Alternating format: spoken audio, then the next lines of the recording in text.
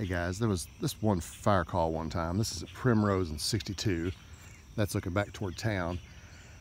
This was every bit of 7 or 8 years ago, I guess, and it was so stinking hot, just like it is today. And a garbage truck was coming here, turning into Primrose. There's all no passing zone out here, and some yahoo in a sedan passed them and ate the back of the garbage truck and kind of got underneath it a little bit, and there was 2 people trapped in the car. Garbage truck guy was fine, garbage truck was messed up. But I pulled up, I had 3 patients right here on this wall, and Mark Traylor, who was a battalion chief at the time, goes, "Marty, here's your 3 patients." And I was like, oh, good grief, man. And they had one that was real bad that they had loaded up.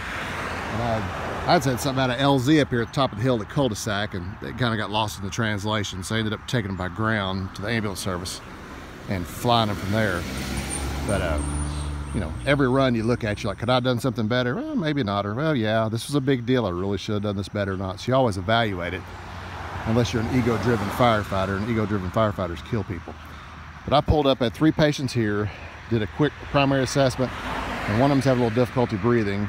And I told Mark, the next in medic was like the 3rd. I told Mark I need the next in unit, which was the 3rd ambulance coming, that this one needs to be checked out. And apparently it was fairly significant. One of those things where, you know, you don't see anything wrong, but upon further review, you got that. So anyway, they transported 1 to fly and then 3 by ground. I don't know what happened to them. And then we proceeded to do extrication here. So the flapping the top on the thing, the sweet smell of a car wreck. I don't mean sweet like good, I mean nasty. It's a memorable smell. You've got antifreeze, sometimes gas, oil, sweat, hydraulic fluid from the extrication equipment. Flap the roof.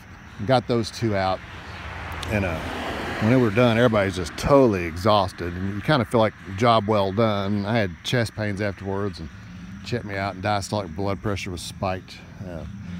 But it was a big deal. All the neighbors were gathered around. Lester Harold from church was gathered up here behind me. He's since gone on to heaven, but I don't know, high profile run, high visibility run, and all it takes is not passing a garbage truck and a double yellow, and they did not get there any quicker by passing and getting the extrication. So it was a good job by all the responders, multiple people, multiple agencies, and that all happened right here on the quiet Primrose Street.